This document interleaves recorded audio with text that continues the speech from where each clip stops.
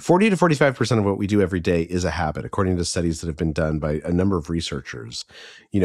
When you back your car to the driveway, you're doing it by habit. When you walk into the cafeteria and you really intended to get a salad, but you end up getting that unhealthy sandwich you get every day, that's a habit. 40 to 45% of what we do every day happens almost non-consciously. But every single part of that is under our control if we choose it to be.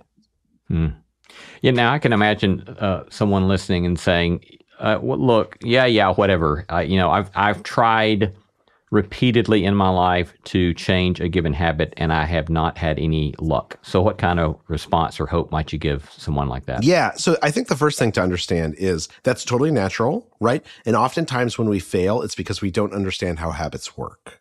And there's a core insight into how habits function, which is every habit has three components. There's a cue, which is like a trigger for an automatic behavior. And then there's the routine, the behavior itself, what we think of as the habit.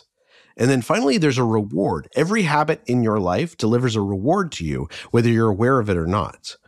And what's important to recognize is that we oftentimes think about changing a habit or trying to fix a habit or create a habit by focusing exclusively on the behavior, on the routine.